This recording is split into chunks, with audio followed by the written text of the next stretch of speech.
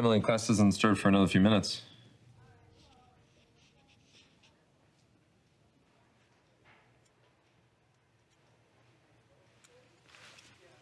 Okay, I don't know how much you know, but knowing how close you are to Arya, I can assume that you know everything. I really want to talk to you about this, Emily, but I'd really prefer if it were outside of a classroom. I don't think that's gonna happen. I've already talked to you outside of the classroom. I let you help me with my college essays. You tutored me. You helped me when I lost my girlfriend. Why did you do all that?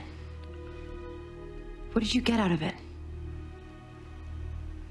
There's an assignment due today, but I won't be staying for the class.